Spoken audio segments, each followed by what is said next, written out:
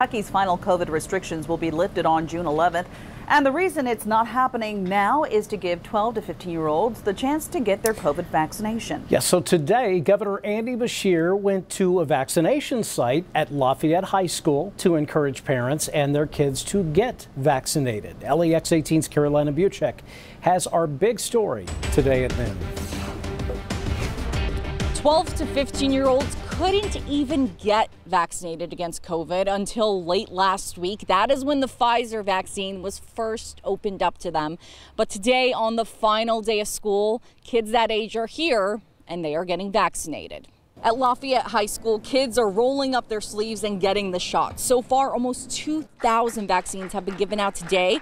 And a few weeks ago, about 1,000 others were vaccinated at Dunbar High School. So the clinics at Fayette County Public Schools are working.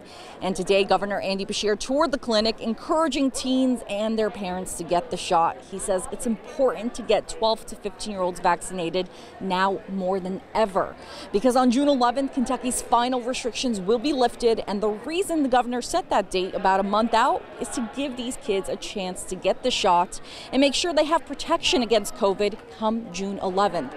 So today he encouraged parents to get their kids vaccinated. He says his own son turns 12 this year and he will be getting that shot.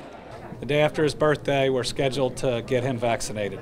These are safe, and I believe that they're so safe, I'm going to get my own children vaccinated. And some of the teens we talked to today say they didn't even need to be persuaded by their parents to get this shot. They say they wanted this all on their own in hopes of having a normal summer this year. In Lexington, Carolina Buchek, LEX 18 News.